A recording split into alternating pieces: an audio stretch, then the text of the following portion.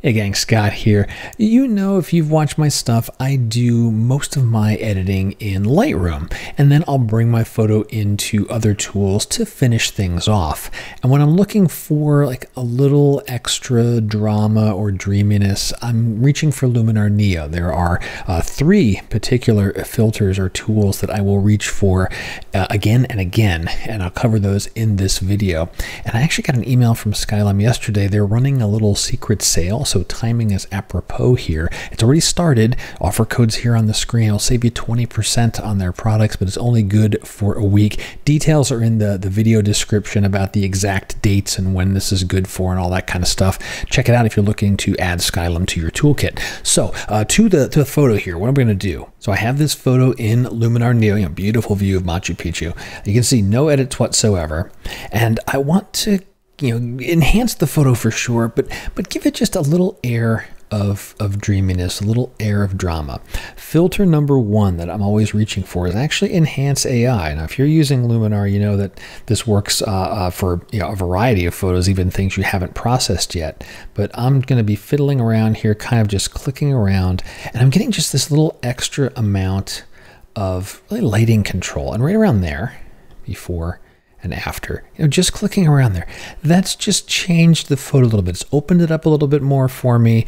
I ultimately want to draw attention kind of to this area here. Like I have one person walking across the green to give scale and kind of draw attention here. And accent is helping me out with that. And I'll play around with sky enhancer too. That's primarily going to end up deepening those blues up there in the sky.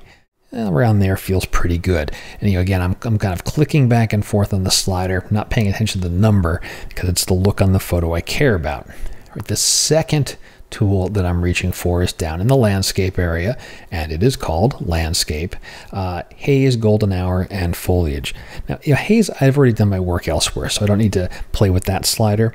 But golden hour I will play with, and I don't want to go too hard on this because there's quite a bit of yellow in the photo between the stones as well as just the amount of green. There's a lot of yellow and green, so I don't want to go too hard on that.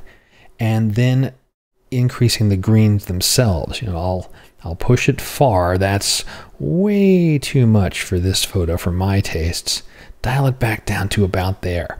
Before and after. Subtle touch, but what it's doing for me in particular is really bringing up the greens of the grasses, like the little valley between all of the stonework.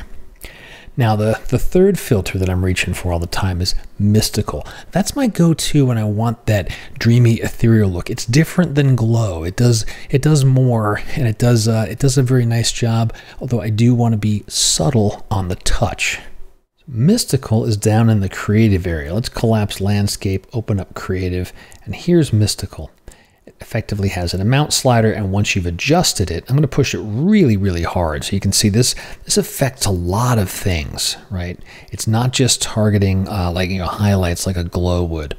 Now this is too much drama. I want to balance the crispness of the mountains and the stonework, but just add a touch of airiness, like a little bit ethereal. And I'm ending up around here for the amount before and after.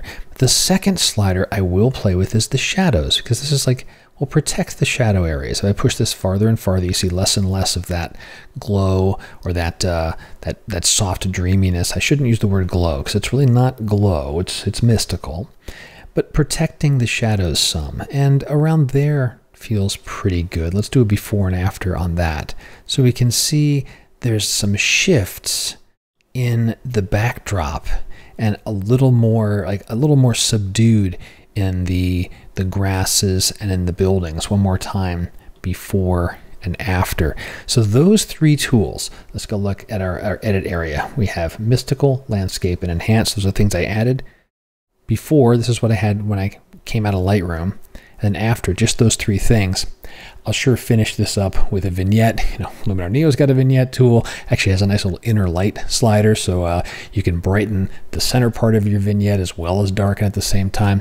And that's about the last finishing touch that I'll work on the photo. But those three tools, right? The enhance AI for the accent and usually a little touch on the sky, and then reaching for landscape to do a little bit of the color work. So those two tools kind of do a little additional lighting work, a little bit of color, but then it's mystical. That's the one I want for that little dreamy work and just a lighter touch on it. I don't want to go overboard. I want to keep the natural feel of the scene, just give it a little drama.